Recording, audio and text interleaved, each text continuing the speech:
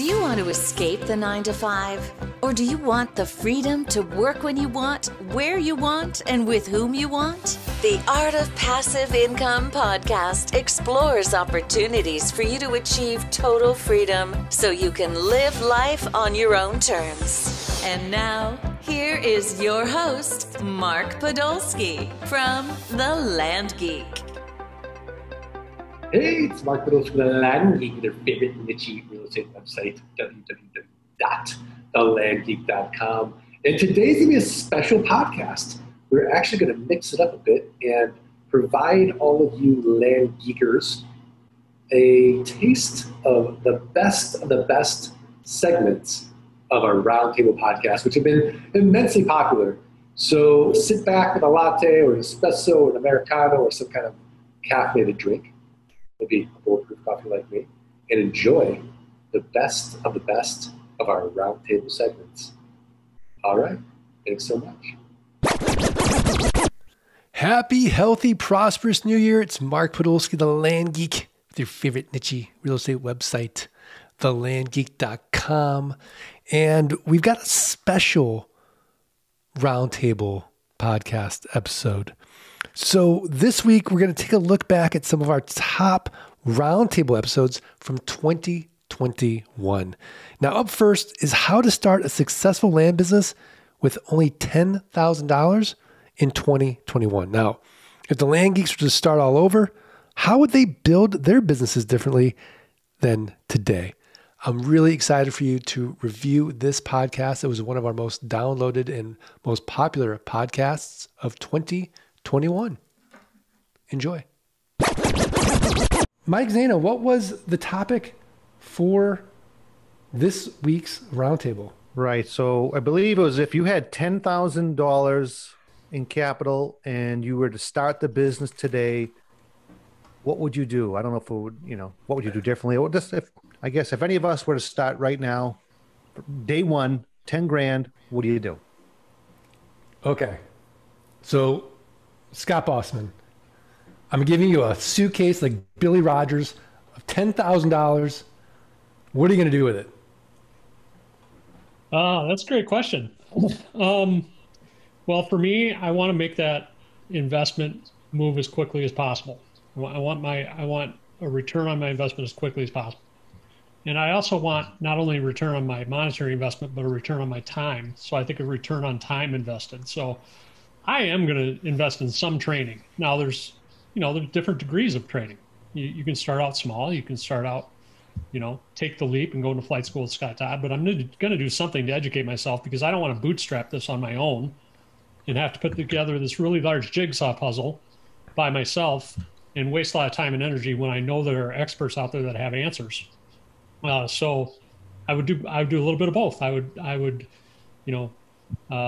put some of those funds toward training and some of those funds toward obviously the startup costs in the business. And $10,000, man, that's a great number to get started if you have $10,000. So that's what I would do. I'd do a hybrid approach, I guess. Hybrid approach. I love it. Zen Master. So I'm going to assume for this question that the person has already engaged in training or is engaging in training. So now they have this $10,000 nest egg to work with. So, first and foremost, other than picking an area where I'm going to invest, I would engage a mailing campaign. I'd make sure that I had LG Pass and my lob was connected, and I would start a mailing campaign. And I would probably target properties because, now that I've fallen in love with metrics such as yield, and you look at like $1,000 property that sells for $3,000, it's at $100 a month payment. That's a sweet little spot there. So I would target properties that were worth $3,000 to $4,000, and I would start mailing to them because I know I'd have enough money to buy quite a few of those to get going. And so I think, I think it comes down to sort of, choosing where you're going to work, and that part of that is always the price point, right? So when I started out, I didn't have 10,000. I had negative. I still had to invest some money or whatever I had to scrape together. But I focused on properties that were like $300 or $400 because I knew I could wholesale them and double my money.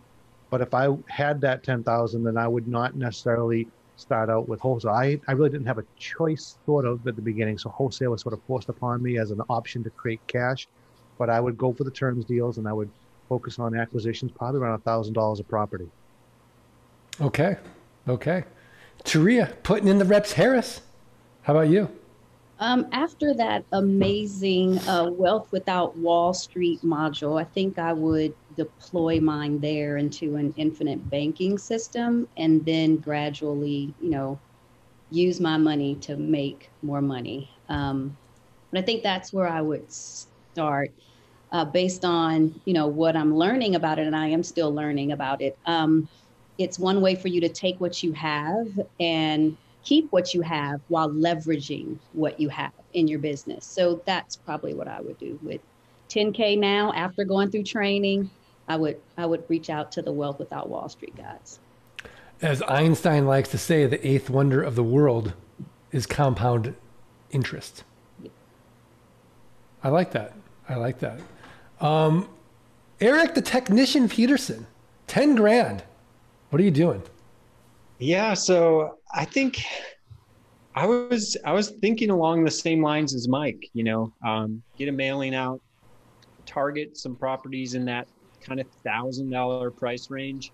I like the returns on those, but I think I would incorporate maybe some wholesaling in conjunction with some retail sales, so that I don't run out of money. If that 10,000 is my investment, I want to make sure I've still got funds to buy more land once that's purchased. So by wholesaling a couple, I can regain some capital. And then probably around, month 3 or 4 or 5, somewhere in there, after I've got some seasoned notes, I would start thinking about selling off some of those notes to regain some capital and pour it right back into the business to buy more land.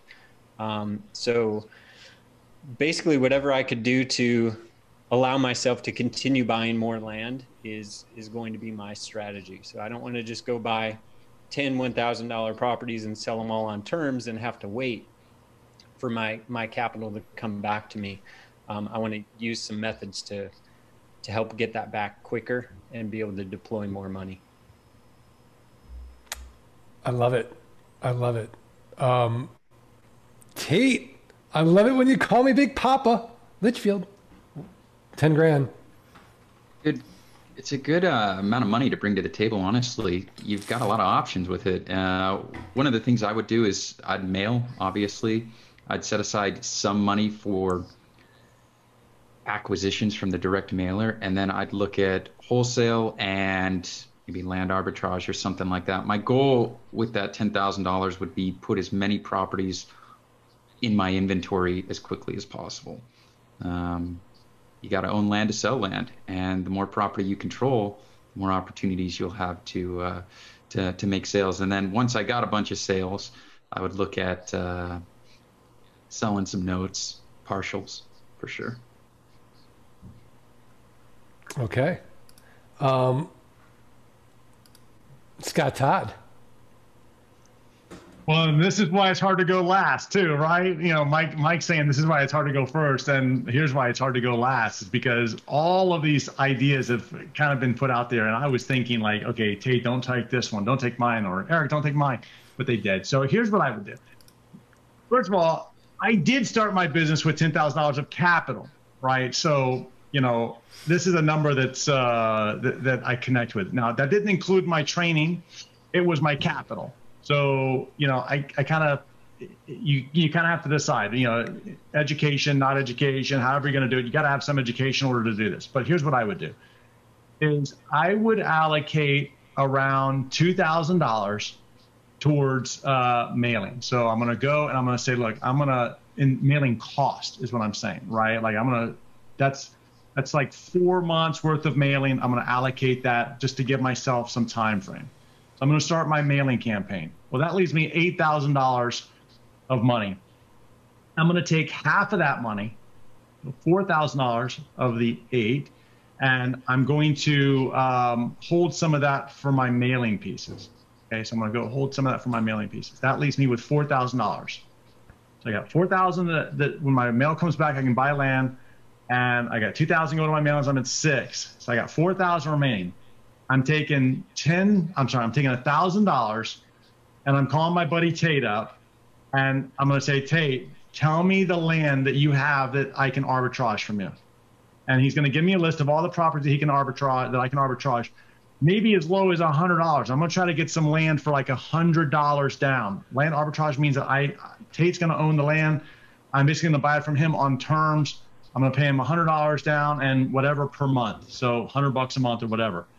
I'm going to take 10 of those, 10. So I'm going to take 10 of them right now. It's $1,000 over to Tate. That leaves me with $3,000. And then I'm going to call the other land coaches or buddies in the community, friends in the community. I'm going to say, what do you have wholesale?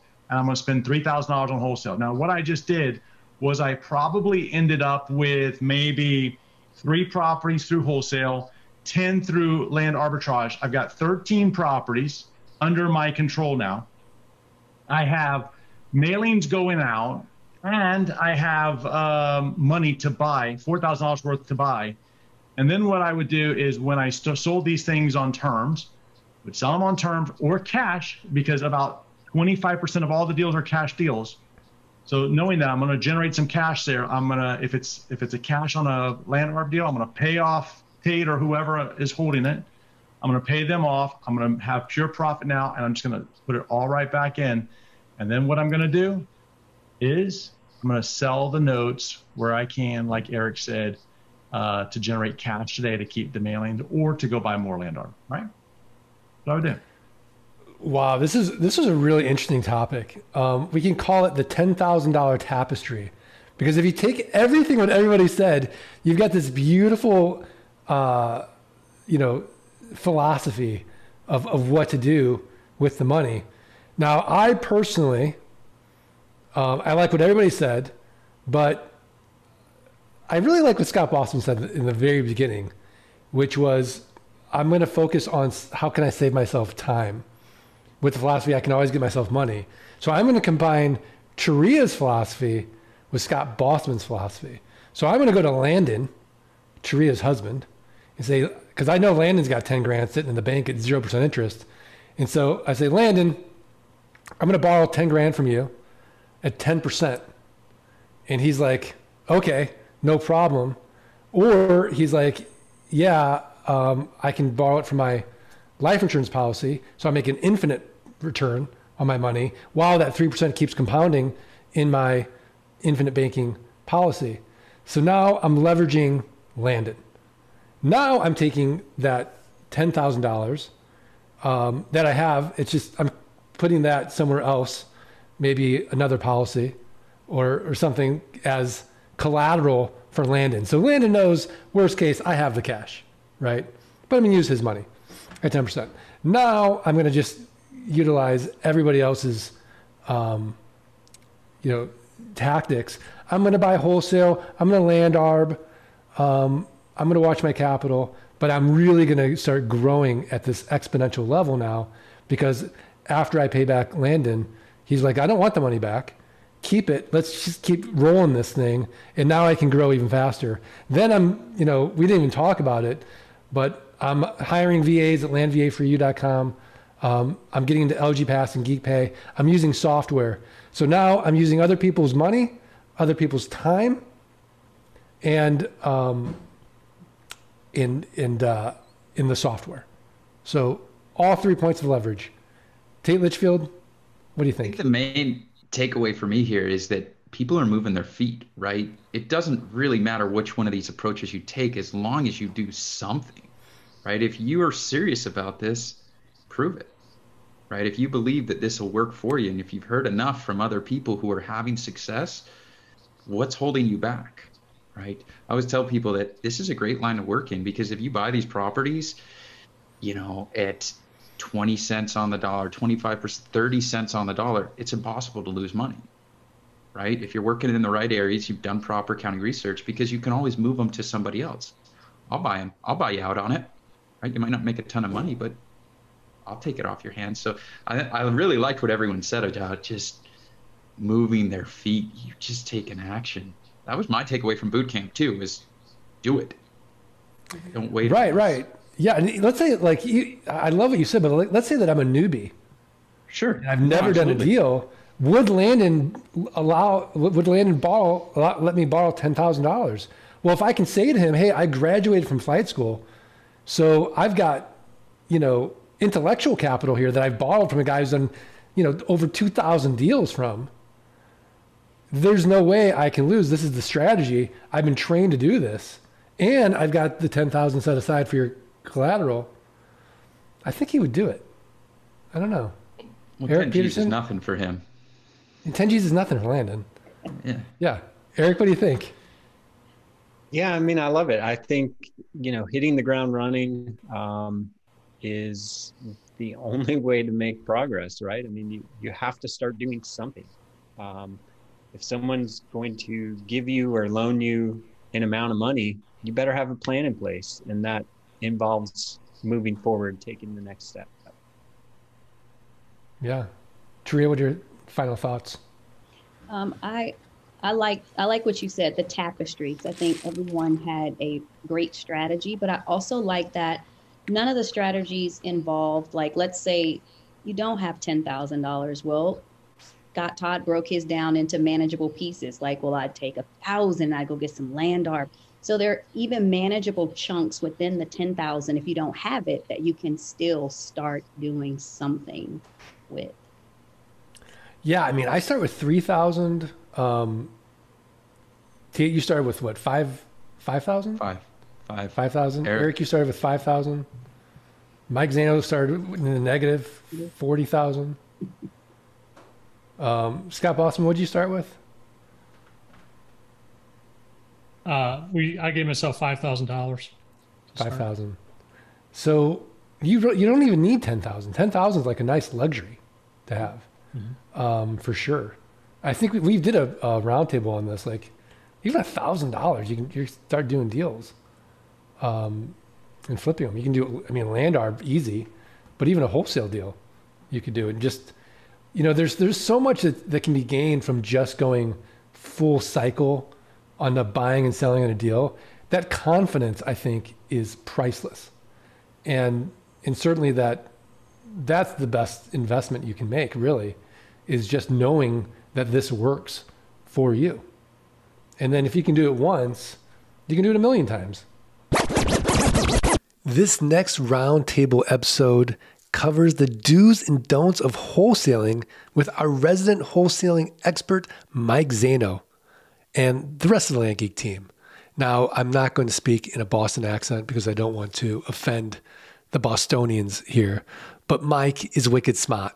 All right, fine, I did it. Enjoy one of the most popular roundtable podcasts from 2021. What are some of the do's and don'ts of wholesaling? Do's and don'ts. Okay. Well, first off, I would say that don't try to sell wholesale retail. I think that happens quite a bit. I think people try to bump their prices up, which is understandable. They want to make a profit. But listen, I don't always double my money on wholesale, but I do make money on wholesale. And especially when I do multiple properties, like if I buy like 20 or 30 or more, I've bought up, we all have like 50, 100 properties at once. And then you negotiate a really good price. But still, if you have that many properties, if it's one transaction and I'm making, $400 or $500 per property, and let's say I got 10 of them, that's $5,000 quick, I don't have to double my money. So I think that, my first rule would be that don't try to gouge people, because if you're going to wholesale, you're going to want to probably continue to wholesale, and your customer base is going to get real small. I do enjoy, does it sting? No. I hear that we go into the boot camps and people are like, yeah, I think it was Kevin Sue. I made the best, his yield or his ROI was insane. And that was a wholesale that I bought from Mike. So it doesn't bother me though. It really doesn't, because I know he'll come back and buy more, right? And I made money on that deal too, right? Maybe I could have made some more. That's okay. I'll know that next time, Kevin. But, I think that's the first rule I'd say, Mark. Don't gouge people. Don't gouge people. Scott Bossman, the Nightcap OG. Do you want to riff on that as well? What are some wholesale do's and don'ts you see in the marketplace? Yeah, I just think to expand upon what Mike said, you have to be fair, in our community, right? If you want to be a I mean, this is not a threat, obviously, but to be a long-standing good member of this community, right? You want to be fair. You want to come across as fair. You want to make sure there's enough meat on the bone for everybody. I would say also when you come to the table with some wholesale property, you do need to give good information. I think the more information you give, the quicker you're going to sell it. I think if you have a due diligence report, I think that's great. I think if you have some pictures, I think that's great. I don't think you need actual pictures of the property, maybe some aerial screenshots, that type of thing. But if you come to the table with a little bit of information like that, I think that's going to really be an appropriate thing when you're selling. And then I touched on this a little bit last week, but I think it's kosher to not charge a doc fee on wholesale deals in our community. I mean, really, what does the doc fee do? It recoups some of our costs, right? Our marketing costs, that type of thing, our mailing costs. But really, you can take a property and sell it wholesale the next day in our group. There's not a lot of work that took place there. So I don't think the need for recouping costs is there on wholesale deals. Therefore, I think the doc fee would be something I would definitely stay away from when I'm trying to sell to somebody else. Barry Peterson, what would you say if somebody tried to charge you a doc fee on a wholesale deal? I think I'd tell them that I'm not buying that property if they're going to charge me a doc fee. Have you ever charged a doc fee in a wholesale deal? Absolutely not. You're on mute. Well, Mike. Oh, you were asking me, Mark? Yeah. Have you ever charged anybody no a doc fee? But sometimes I've advised people that are, they haven't dealt with another investor before. They could say, listen, I'm going to, get a Geek Pay down payment link for $100. It's not a doc fee. It's going to come off the total price, but it's a good faith payment to sort of have the deed and all that created. So it's not a doc fee, but it could serve in a similar fashion because we don't want to create documents wholesale or retail without some money in our hands because we all know people ghost us. And so not a doc fee, Mark, but in similar sort of strategy, I guess, but it comes off a total price. Great. So, Eric Peterson, when you're dealing with a wholesaler, just to riff on what Scott and Mike said, what else, if anything, would you also be looking for? Well, I'm going to give an example today. I had a recent wholesale transaction, which I will probably not go back to that person to purchase wholesale again because of the way the transaction was done. There are a couple things to note about what happened in that transaction. Typically, it would be my expectation that when I'm buying wholesale from another investor, and unless otherwise noted, I'm going to get the properties on a warranty deed. I think that's kind of what we kind of teach in the community. That's the expectation that's out there. In this particular case, the seller sold me the properties on a special warranty deed without ever telling me. So that was problem one. The second problem was they didn't record the deed. They gave me the deed and expected me to record it. I've never dealt with a wholesaler that worked like that. I would never do that. But that's the way this person worked. Now, admittedly, they were not probably the most experienced land investor and maybe not a member of our community. But nonetheless, I'm not going to work with somebody that treats me as a wholesale buyer like that. I think that it's reasonable to expect when you're buying wholesale from a wholesaler, the number one, if it's not a warranty deed, they're going to tell you about it beforehand. And number two, they're going to record the document for you and complete the documents for you. This particular transaction happened to be in a state where there was a state specific form, and they didn't complete that form. I had to do that too. So it was just all this extra stuff. The deal was good enough. I was just going to move forward with it anyways, but I won't be going back because of all those things that came up. I had that happen to me once. Because just like you said, I'm not going back. It's just, yeah, I 100% agree. Tate, what are your thoughts? Yeah, that's interesting. I mean, I don't think I've had people who asked me to record a deed on behalf of the transaction because maybe they didn't have access to Simplifile or something like that. And I said, yeah, no problem. I'll take it out of the amount that, you know, I typically would have paid you for the property. And that's totally fine. But to have somebody kind of leave you waiting and hanging around, I mean, it's just not cool. And I think the important thing to remember about working with wholesale is you're working with a colleague, right? Like you're working with somebody who you hope to work with many more times in the future.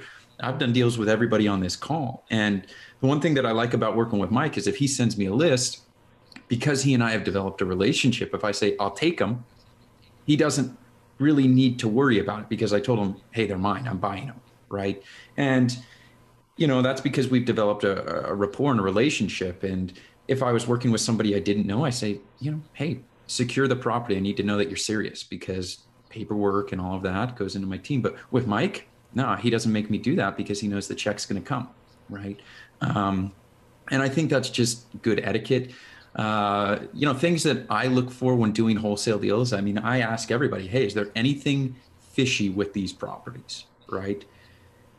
Are they going to come on a special warranty deal? I don't ask that specifically, but I would expect that to be, you know, told to me up front. The other thing I want to know is, hey, any liens, back taxes owed? No? Okay, fine.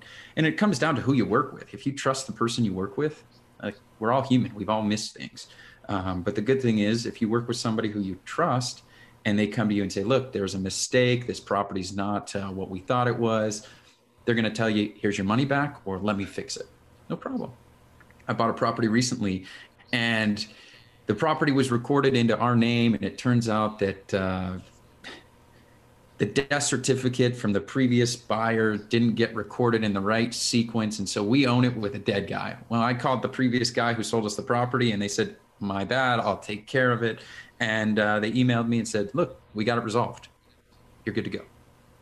And that's why you work wholesale, right? You want to work with somebody who says, my bad, mea culpa, let me take care of this. No hard feelings. Yeah, absolutely. That sounds very Zano-esque, but I could be wrong. It could be another wholesaler. No, Mike's good. His properties are right. But I mean, I've bought property from lots of people and it's like, oh, we made a mistake on the legal description. We made a mistake on the APN, whatever. As long as they fix it, it doesn't negatively, you know, impact my relationship with them by any means. Yeah, you know, we should talk about, Tate. What's that? I mean, is how great we are to work with as wholesale buyers. We're kind of like, these are the do's and don'ts of wholesale. What makes a good buyer? You know what makes a good buyer? Somebody who's got money right now. Right now. We're ready to go right now. We know exactly the questions to ask and we can close right away. There's no waiting. You know. Well, I mean, you know that goes money's back. Good. Time, you know, money loves speed, right? And if you can call somebody up and say, hey, Mike, I know you want 500 a lot, but I'm going to give you 450 and the check's in the mail tonight. He's going to say, do you have the right address? Right? That's the only way he's going to respond to that question because I'm buying all of it, right? And he knows that if I say I want it, then the money's coming. So yeah, you want to work with people who aren't going to beat you up too much and it's a painless transaction. Yeah. Yeah. So Scott Todd, what's on all of this? You know, I was going to ask, like, why is the person selling the property wholesale, why do they have to record the deed, right? Like, man, you're getting a good deal. And obviously, I think Eric kind of talked on that, right? Like, it's just the normal standard. Typically, whoever sells the property is the one who records the deed. That's just the way that it is. One thing I would think that would also, just word of caution, like if you're going to buy land wholesale, this is something that, like, I see this happen all the time, is you get in such a hurry because you want to buy the land. You're like, someone sends out, like, I don't know, a list. Zano sends out a list and you're like, you know what? I want it all. And Mike's like, well, okay, no problem, because, you know, he has no reason to doubt you. And then all of a sudden you start going, well, wait a minute. wait a minute. What exactly can I do on this property? Like, you did no due diligence in advance. You don't know anything about the area. You just saw something and you're like, I want it. And then you want to go and ask a million questions. Well, look, I get it. Okay. Like, I understand that. But you know what? There are people that like work in these areas who know them. Like, you say, hey, this is the property. And they're like, oh yeah, I sell this all the time. Great. Now, I'm not saying that you're wrong for jumping in and buying it, but before you do that, you might want to research and do a little bit of advanced due diligence, some county research. You want to know what you're doing. Don't just jump on a wholesale deal because you think it's not going to come. Land offers and deals, they come all the time. They're like the bus. So, use some time. Understand what you're getting yourself into before you jump in and make a payment. And then you want to say, well, I don't know. Maybe this is wrong, because look, the way that the credit card companies work and the way this stuff, time is money. And if I have to issue you a refund, well, I'm not happy about issuing a refund. Not because I lost out on the money, because I'll resell the land. You know what drives me crazy about the refunds is that now they keep the merchant fee. So whenever I have to give someone a refund, I'm like out $20 or $30. You do that a couple times, and man, that's a meal. Well, okay, it's a few meals, depending on where you eat. It's a few donuts. Few donuts. $1.06 a day, man. That's a lot of donuts. Yeah, but Scott, I think what you're bringing up is a great point, because as a buyer, I remember back in the day, I was that buyer that would feel a tremendous amount of pressure to take down the entire deal, because I didn't want Eric Peterson swooping in, right? So I didn't do enough due diligence. I felt a lot of pressure. I'm nervous writing the check. And sure enough, after I own it, I start finding all the flaws. And so the only reason I had to buy it so fast and in such an undisciplined way was out of fear. And you never make a good decision ever in life, whether it's land or anything, in an emotional state. If you feel rushed, that should be a red flag. Hey, I'm probably not the buyer for this. And if your wholesaler is and saying you got 24 hours to make this, so many other people interested in it, and you don't want to take those 24 hours and you feel pressure, just say, pass. I'm not the person for this. Come back to me when I have a little bit more time to do proper due diligence. And I think that's a don't in the selling world is don't be the person that pressures the buyers. Even if you have a whole queue of people ready to buy, they're not going anywhere. Give people the proper time to do proper due diligence so they want to work with you again. What do you think, Zeno? Yes, I think that's really important and a good point, because and that's just not for wholesale, Mark. There's times where you might have a retail buyer giving you that sort of pressure. And the sooner you embrace the fact that there's no shortage of land out there, that the word infinite isn't probably applicable, but there's so many deals. You're not going to feel pressured by one, no matter how sweet it sounds. There's always another one. I like to say, that, someone started 5 years ago, someone's talked to me about, I guess this is sort of a related subject about an area that's really busy by a lot of investors. I said, well, listen, someone who started 5 years ago there has made $1 million. Someone who's going to start in 5 years is going to make $1 million there. The opportunity is never going to go away. So don't feel pressured by these deals. So passing mark on a deal because of feeling a pressure on time constraint. Yeah, absolutely. There's no shortage out there. Well, yeah. So any last final words of wisdom, Mike Zeno, as a wholesaler on the do's and don'ts? I will. I think that, Mark, I think that sometimes people will move towards wholesale because they're having some difficulty with their marketing. And rather than dig deep into their marketing, they find the quick out, which is the wholesale. Now, I needed the wholesale because I was in debt and so on and so forth. I have a business, it's not my particular LLC. I have one with a friend. We do wholesale. It's just easier for us to do cash deals. But I wouldn't just gravitate. I talk to a lot of people because they know I did wholesale and they want to do wholesale. And my advice is, go for the terms. Don't just wholesale because you feel like you're having a hard time marketing, because that takes it's a skill to develop, just like buying the property was a skill you developed. So I would say don't go there too quickly because you feel like you're not getting traction on retail. Dig your heels in. The retail sales will come. So I think that's important. I think that's actually a whole other roundtable discussion, is what is your heuristic when to wholesale a property as opposed to when to retail it. So thank you, Mike Zano. We've got a whole new topic for next week. And it's on transcript. Fantastic. And it's on the transcript.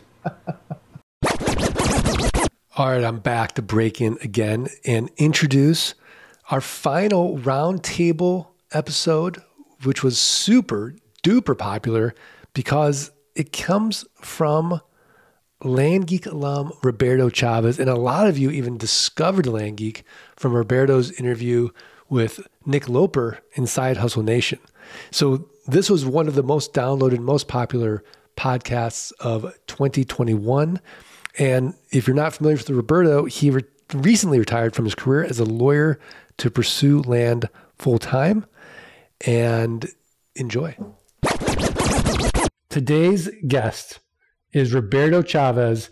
We're all wearing our retirement hats because let's just let Roberto tell us the story. Roberto, the roundtable is yours.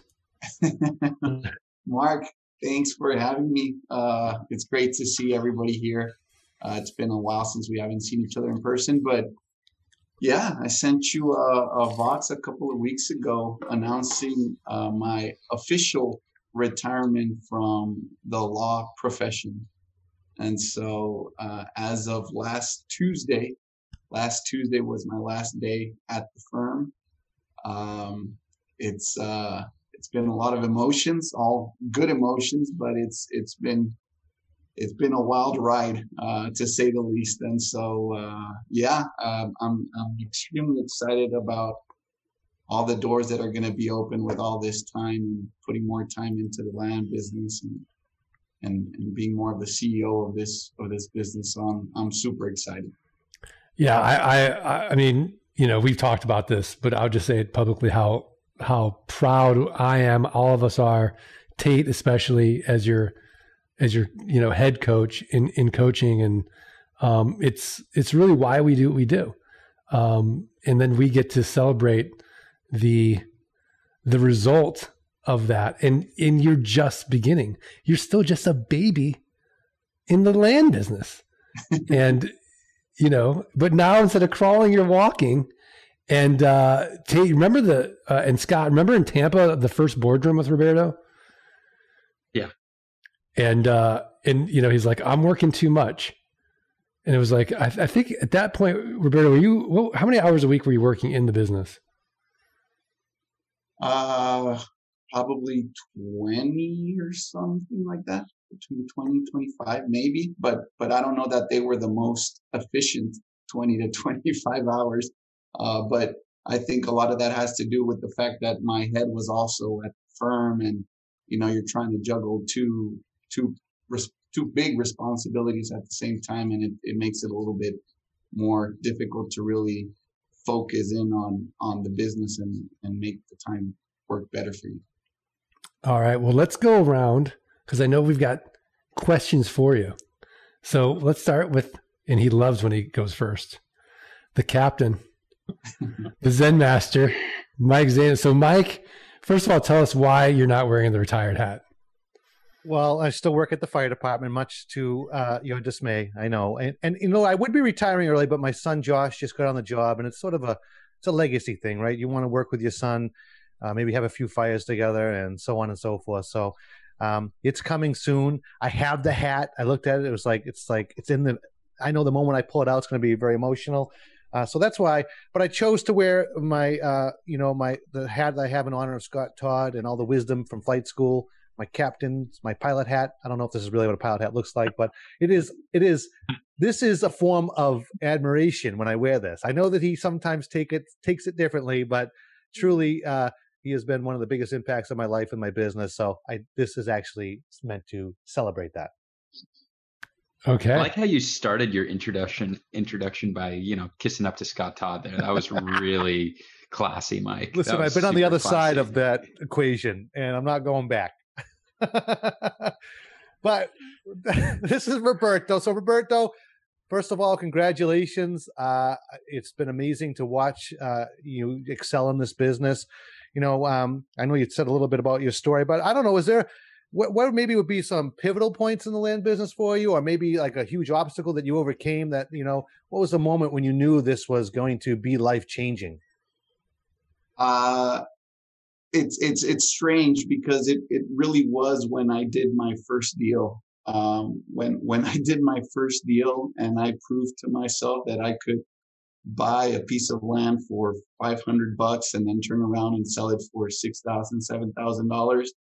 That to me was life changing in the way I thought about making money and another way of making money. And so the moment I did that first sale, for me, it was it was kind of like, what the heck? Why didn't anybody tell me about this before? Like, I've been going to school and getting a job and here I am making on one sale what I make in a month or something like that.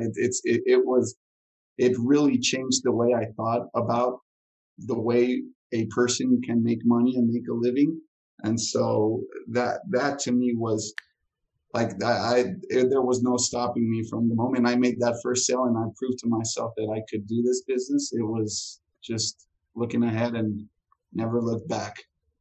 All right. Well, great answer. Yeah, there's a big difference between hearing about the sales we do and then actually participating in one, right? That proof of concept is enormous. Yeah, no. And once you do it once, I mean, you could do it 100 times, 200 times, 1,000 times. I mean, it's just a matter of doing it that one time. Awesome. I love it. Dude, buddy, Nightcap OG, what is your question for Roberto? Well, Roberto, congratulations. I'm really, really excited for you. You're one of the first people I've ever talked to when I started doing some outreach calls for Mark. So it's pretty awesome. But I guess my question for you is, we all know you're a top performer. I mean, look at what you've done in 3-4 years. So what characteristics set you apart from maybe somebody else who decided it wasn't for them, or somebody else maybe is going a little bit slower, or somebody who maybe isn't having the experience they want to yet? So what sets you apart? What characteristics do you have that made this happen? Well, first of all, thanks, Scott. You were like the one that opened the gates to this business for me. So I'm really appreciative of that as well, because you were the first person that I talked to, and you kind of opened up my eyes as to what this business was after hearing Mark on the podcast that I first heard him on, and you were very helpful in giving me that little extra push that I needed. So for that, thank you. I honestly don't know, and I don't think I have any special skill that anybody else would lack. I mean, I think it was more the drive and the desire. And I think if somebody has the drive and the desire and really the passion to get out of the 8 to 5 and just start doing their own thing, as long as you've got that skill, or it's not even a skill, it's probably just that burning desire. As long as you have that, you'll be able to acquire any skill that you need to be successful in this business. So I think people don't make it in this business just because they probably lack that true desire to kind of free themselves from the 8 to 5 and start living off this business. Awesome. Yeah, I love that. And, I'm just going to jump on the Mike Zano bandwagon here and kiss up to Scott Todd for a moment, because, he gets that question a lot. Because I think Scott, did you set the record? It was 17 months, 3 days to replace your Fortune 50 income or whatever it was. Or wait, you're on mute. Sorry. Yeah, that's true. I know people have done it faster than this today, which is no problem. I think it's really cool when they do that. But yeah, I mean, I think that's really the whole goal is to make the whole thing move faster, right? Right. But you're always talking about that burning desire. People ask me, what separates, somebody who's successful from unsuccessful. First of all, I don't think there's anything such thing as unsuccessful. You're going to learn something. You're going to grow either way. But I definitely think that, in like conventionally speaking, if your destination is, I want to quit my job, I want to replace my income, I want to retire my spouse, whatever that is, I always say it's grit, the ability to, get back up when times are tough. And, but I think that without that burning desire, that big why as the core fundamental principle, you won't have grit. You won't get back up. And so I'm really glad that you spoke to that, Roberto, because, I would have just, been like, oh no, if you're like, yeah, it's because I have a legal background. No, that's just a little tool in the toolbox that helps with the business, but that's not really gonna, if that were the case, there would be a bunch of attorneys doing this business if they were the key to success in this business, and that's not it at all. All right, let's go to the technician, Eric Peterson. All right. So as everybody has said, congratulations, Roberto. We're glad to see you at this point. You've done really well in the land business, and that's impressive. I'm sure that in your career you had to wear a suit or at least a shirt and tie every day. So I want to know, what are you going to do with all those? Are you going to sell them on eBay? Or, you don't have to wear that stuff anymore. Yeah, I don't know what I'm going to do. It's an extra wardrobe there that I don't know what I can. It's for sale if anybody here wants it. Maybe you could raise enough to buy a piece of land.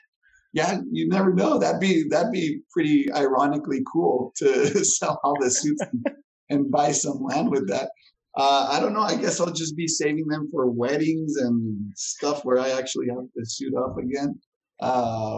But I don't know what I'm going to do with that. It takes up some space, so I need to get rid of some of it. But it felt nice when I was actually picking up some ties, because I went to a wedding 2 weeks ago, and I was like, I don't think I had really thought about the fact that I'm not going to have to worry about picking ties for work anymore, and it's a pretty cool feeling.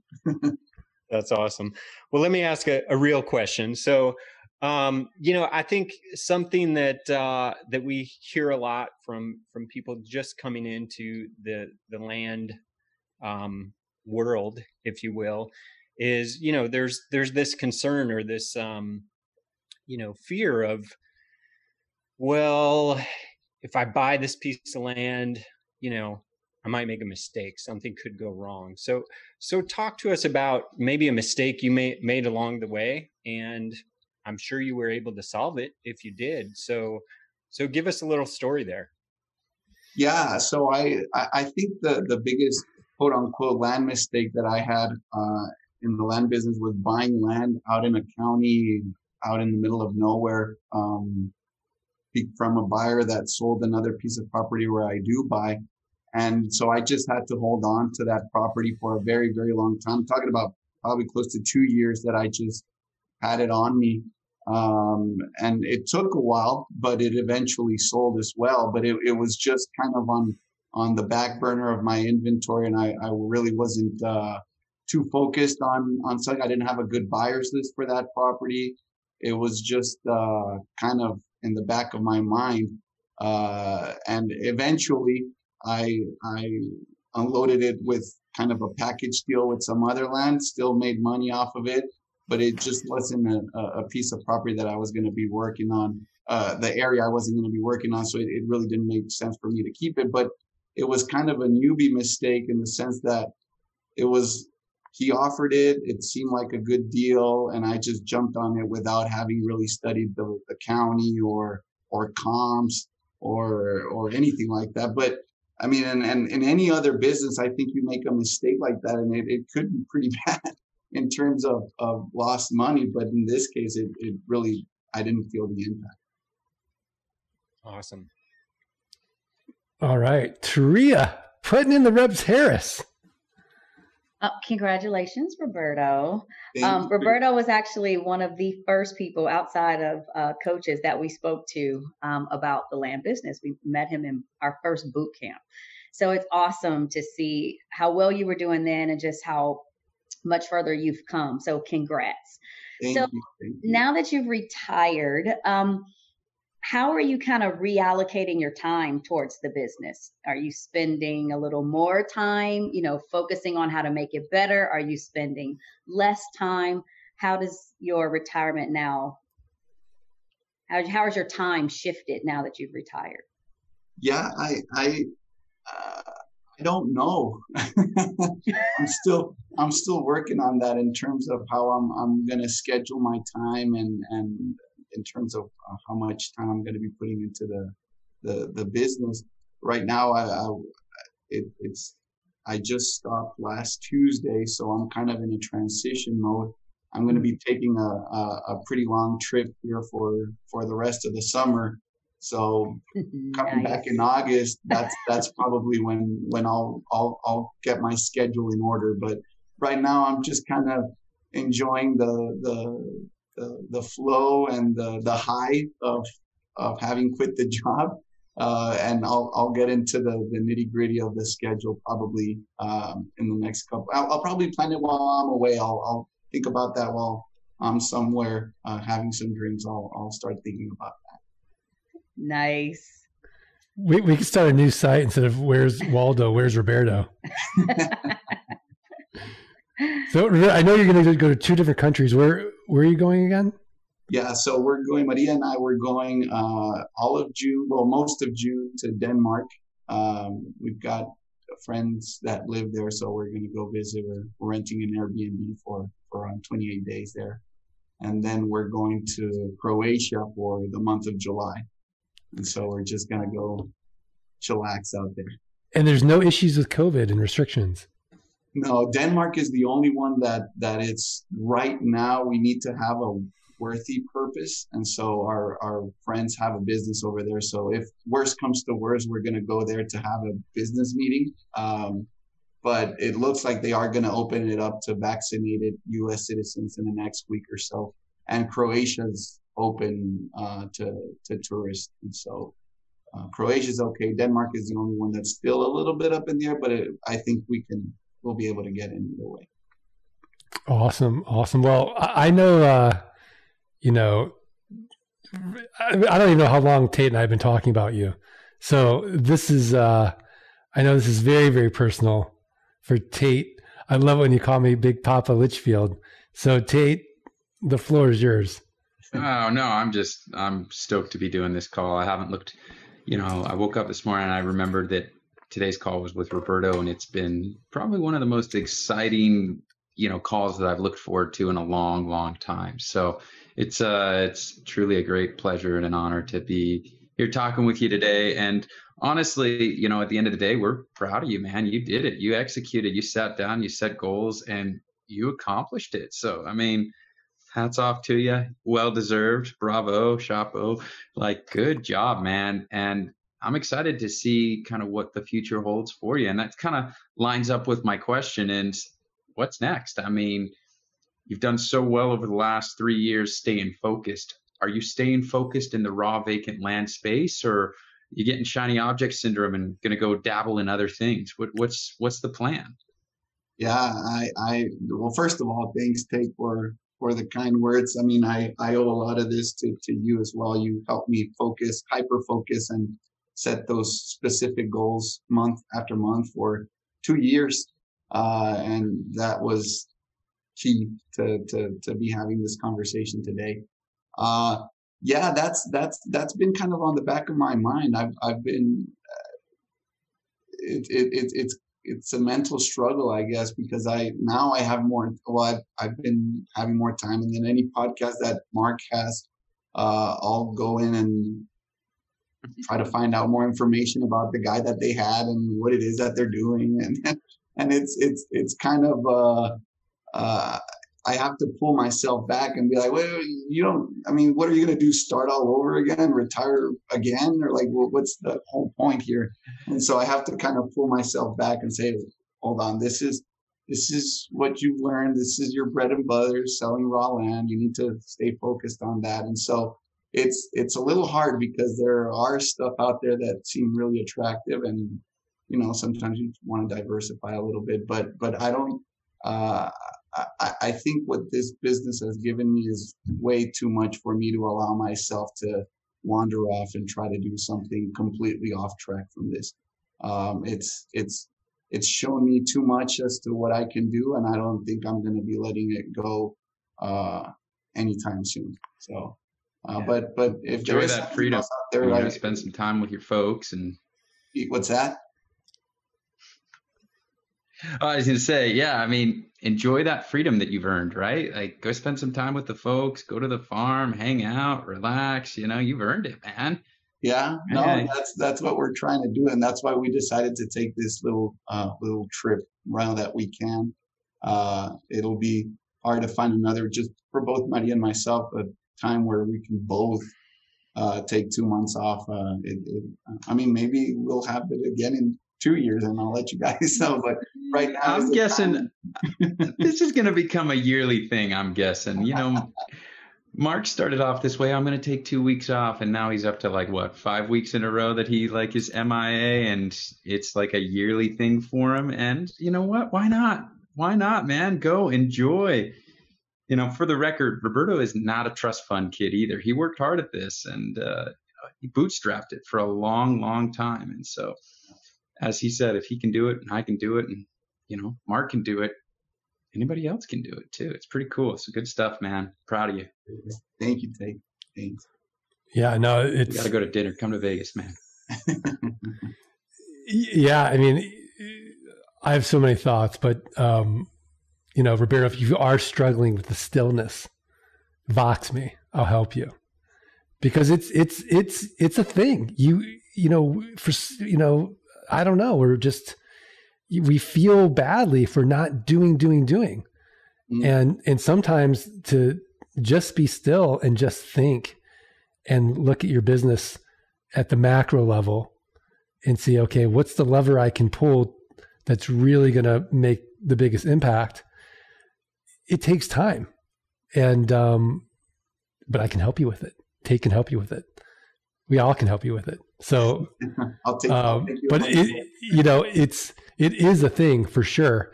And, I'm glad Tate brought up that question. All right, Scott Todd. Still can't hear you, Scott. Well, there you go. There we go. Tate, thanks for stealing my question. Appreciate that, buddy. And thanks for leaving me to struggle here. Roberto, my question is simple. Are you married or engaged yet? Yeah, so we got engaged. Maria and I got engaged right before the pandemic. And then, so we weren't able to schedule or plan a wedding. But we got too anxious. And so we actually got married through the court system back in April of this year. And we're planning our wedding for sometime next year in Mexico. So nice. We just wanted to do it already, and COVID wasn't being too friendly, and we weren't sure when we were gonna be able to plan something nice. So we said, let's just do it, and then we'll do the party later on. Look, Mark, look at this. Okay, not only is this a retirement party, it should be a wedding party too. Look, where's my wedding hat? You know what? There's always next week, and we'll wear tuxes. Oh boy! Sharia put on a dress, a formal dress. We're all Mark, powder blue tuxes, like from Dumb and Dumber. Mark, we just talked about this. Like, none of us have formal clothing anymore, so we can't get too fancy on this. I don't have any fancy clothes. You don't have one suit? Close to you guys. I have enough. I have 0 suits. Listen, just come to the wedding dressed in Land Geek style. That's all you got to do. All right, I've got a question for Roberto though. Hey, it's my turn. What are you doing? I thought you asked him the question. Eric got a layup dumb question. I mean, Eric got a silly question. I mean, what about me? Oh, jeez. The floor is yours. Hey, thank you. So, Roberto, congratulations on retirement. Congratulations on engagement and wedding. Okay. So you took action. You took action getting married. You took action with, with your land business. So other than just take action, there are people listening to this right now who are just getting going. What advice do you have for them? Not take action. What advice do you have for them that will help them be here on this call in their own retirement party? I don't know, in 3 months. No, I'm kidding. At some point in the future. That's a tough one. That's what happens when you go last. So aside from taking action is the question, right? Yeah. Aside from just taking, and if you want that, you can have it. But essentially, I think I got one. So, and it comes back to probably Tate's question, and it's related in that. I mean, it's one thing to take action, but it's another thing to take focused action in the sense that you're not out dabbling with other stuff that's taking time and energy away from this specific business model. Because, I mean, I'm sure that had I been doing, I don't know, whatever other mobile homes or something else, I during the same time I was doing this business, I don't think I would have gotten here as quickly as I wanted. And so it's not just taking action, but it's a focused action where you're just doing this whatever time you have left from your normal day, which mine was in the evenings, to just do this business until it starts being something that you see yourself that you'll be able to retire one day from it. So I think that would be an advice that I would give. Awesome. Thank you. I love it. All right. Do I get a 2-part question then, Scott Todd? Look, it's your show. You do whatever you want, but all I wanted was my same equal status to Eric. So don't. All right. Fine. All right. So Roberto, I just want to know real quickly, what was your biggest fear in making that leap, in just quitting your job? You got the security. It's a profession. It's a noble, worthy profession. I can only imagine the conversation you'd had with your parents and Maria, her parents, like, oh, you're marrying this attorney. Let's go. Oh wait, no, he's quitting. He's gonna be a land investor. Yeah, well, I mean, and I think the fear. I mean, I'll be honest. I think I could have quote unquote retired maybe 6 months, a year ago, and kind of bootstrapped it a little bit more than that. But ever since I started the land business and ever since I made that first sale, it was I kind of knew that at one point in the future it was going to be a decision to be made where I was going to leave the security of the 8 to 5, a check every 2 weeks, healthcare benefits, dental benefits. That check is going in every 2 weeks, and it pays for the mortgage and it pays for the expenses. And I'd be lying if I said I didn't still have a little bit of that anxiety that, I just quit my job and I'm going to rely on this and I'm just going to build this even more, but it's just up to me. I mean, just saying it out loud even gives me a little bit of anxiety in the sense that, I've had a job for 7.5 years, the same job.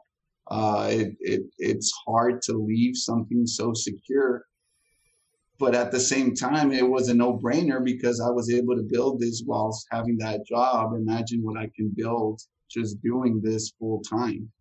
And so the fear, I think, is always going to be there, and I don't shy away from it because I think it also lights the little fire of, hey, man, I mean, nothing's for sure in this world, and so you got to keep pushing and keep making sales and keep buying land and just keep building on it, so that you never have to go back to the 8 to 5. And so I think the fear is going to be there, but I think I'll learn, and I'm learning to embrace it a little bit.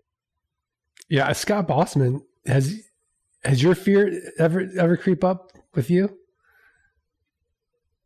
Because you're in a noble, worthy profession as well. Yeah, I mean, every once in a while, I think. I miss it, honestly. So, I spent 20 years of my life in healthcare, and some days I wake up and I miss working with patients. But then I start thinking about it. I'm like, I don't miss working with them 40 hours a week. I'd gladly go in for an afternoon here or there and keep up my skills and continue to serve in that regard. So I still have the luxury of being able to dabble in it a little bit here and there. But yeah, I mean, it's a fearful thing handing in that work badge and stepping out the door on your own, knowing that, hey, I don't have a healthcare plan in place. I don't have a retirement plan in place. I don't have all this stuff in place that's always been there for me for 20 years. Now it's on me. But like Roberto says, you spend focus energy on that stuff, you get that stuff set up, and then you get all those things off your plate. And now I walk around the house and I'm like, I feel like I need to find something more to do. Like, I need to join Habitat for Humanity or that type of thing. And those are the conversations I'm having now, which is really cool to think about. Hey, I could take a day out of my life and just go volunteer somewhere. So that's kind of my next phase and things, I think. Yeah, I do feel like it's a good point, Scott. I do feel like, when you get to Roberto's, point in life, it is an existential threat. Like, okay, I can work anywhere I want, with whomever I want, whenever I want, and I can do whatever I want in life. I'm totally free. Now what do I do? Mm-hmm. It is a new, I'd say the best problem to have, yet it's still a problem. So so Roberto, do you know what you want to do besides travel? Well, for now it's traveling. Right now, it's always been kind of and it's strange because when Maria's like, well, are you sure we're okay doing this? I'm like, I sacrificed part of our time in our relationship during the last 3 years, and we were both on board. And it's like, look, after work, we can't necessarily see each other every day because I got this business. She was all on board with it. And I'm telling you, now we're just reaping the fruits of the time that we spent away, and we were building this business together and trying to enjoy a little bit. We'll come back and we'll keep building it more. But right now it's a little bit of time to relax. I don't know what I'm gonna feel when I'm 6 weeks into a 2-month vacation. I'm gonna maybe go crazy or something. I don't know. I'll deal with that problem when I get to it. I'm taking my laptop in case I want to work a lot. But yeah, it's right now that's what we want to do, and we'll see what comes up next in terms of what we want to do. All right, I have one more question. All right. Knowing what you know now, is there anything you would have gone back and changed, or what advice would retired Roberto have given newbie Roberto about the land business?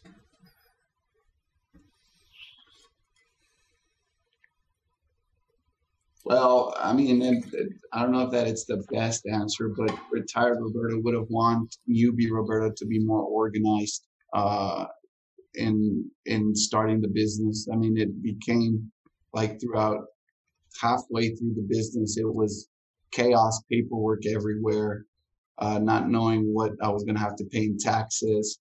It was just kind of a whole mess, and I probably would advise him to to spend a little bit more time in trying to organize, because that will save a lot of time later on and some headaches. But I mean, I wish I could tell newbie Roberto to learn about the business 3 years before he learned about it. But I guess I can't change that. But that would be the advice I've learned about this. I hear about all these students that are like 18, 19, 20, 21, and I'm so envious. I'm like, gosh darn, I wish I would have started this business when I was 20 years old. But okay, so it's okay. I'm happy. No, it's great. It's great. Well, I think this is a phenomenal Roundtable podcast. But of course, we're now at that point in the podcast where we're going to ask Roberto for his tip of the week, a website, a resource, a book, something else actionable. And I think your mentorship has been incredible. And we're so, so excited for you in your future. But one more little nugget of advice for the Art of Passive Income listeners to go improve their businesses, improve their lives out. Before you tell us, I'm going to give you a little bit more time to think about it, because we have to talk about our sponsor, which is Flight School. Learn how the next 16 weeks can literally transform your life. Go up that mountain of land investing with Scott Todd as your Sherpa. June 30th is the next class. Schedule a call with the Zen Master, Mike Zano, Dude Buddy Night at Cap OG, Scott Bossman, and see if this is right for you. But I can tell you that that tuition ain't going to cost you nothing. You're going to make it back, guaranteed in writing, 180 days or less, cash or terms deals. Just show us your work. So learn more. Go to landgeek.com/training. landgeek.com/training. Roberto Chavez. Roberto Retired Chavez. What is your tip of the week? So I figured I would be put on the spot having heard the podcast. So I did come prepared, knowing that I would be the one giving the tip. And I did think about it, and I was trying to think what would be the best tip that I could give. And, you know, I mean, the business is comprised basically of buying land and selling land. And I personally believe that selling land should be the last thing you try to delegate or hire people to do. And so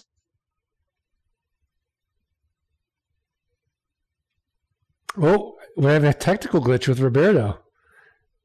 Well, isn't that convenient? That was like the best tip was about to come out there. He's not really stuck. He's just real still right now. No, wait, he's back. He's back. Wait, we lost you for a second. So I don't know where you lost me. No, the last thing you would outsource is selling.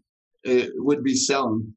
And so what helped me kind of, because I read this book that I'm about to tell you probably a year into my land business, and kind of using the skills and the tips that were in this book really, really helped me make more sales and be able to talk to people more, because that's a skill that I really didn't have. I mean, I was more of a bookworm, studying in law school, and then in a law firm, you don't really talk to people and try to sell something. So the tip is never split the difference, by Chris Voss.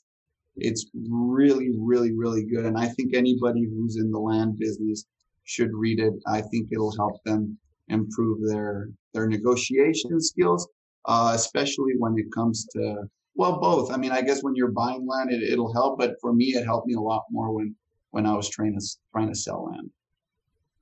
I love it. I'm going to have to revisit that book now, because I think when I listened to it, it was maybe a year and a half ago. I think Scott Todd, you took the master class, right? No. You read the book. I read the book. I think I recommended the book. You did recommend the book. On the tip of the week. On the tip of the week. I did not do the master class. I don't know who took the master, but the master class is on masterclass.com, right? It is on masterclass.com. I'm pretty sure, and I'm going to put on my DJ voice now. I'm pretty sure, Scott Todd, that you told me you were taking the master class. I think so.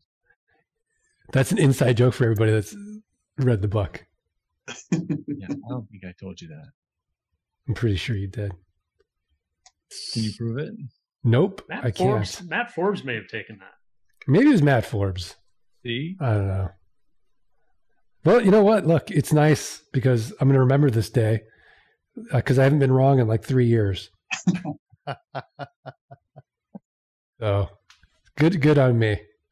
Are there any final words of encouragement, advice for Roberto before we end this epic retirement party roundtable podcast? All right, that's a wrap. That wraps up our top 3 roundtable episodes from 2021. Today's sponsor, as you know, is always Flight School. Learn how the next 16 weeks can literally transform your life. Go up that mountain of land investing quickly, safely, efficiently with Scott Todd, who's done thousands of deals as your Flight School Sherpa. And that Flight School tuition, yeah, it's not going to cost you anything, guaranteed. Just follow the program, show us your work. You will make back your tuition investment 180 days or less, guaranteed. Learn more. Just go to landgeek.com/training, thelandgeek.com/training, and it's the best way to start 2022. If you're getting value for the podcast, please, my ego is fragile. So just do us 3 little favors. All you've got to do is follow, rate, review the podcast. Send us a screenshot of that review. Support at thelandgeek.com. I'm going to send you for free a signed copy of Dirt Rich. So please do it. And we'll see you all next time. Let freedom ring. Thanks for listening to the Art of Passive Income podcast. Are you ready to learn how you can start building a passive income without renters, rehabs, renovations, or rodents? Schedule a free consultation at thelandgeek.com/training. Let freedom ring.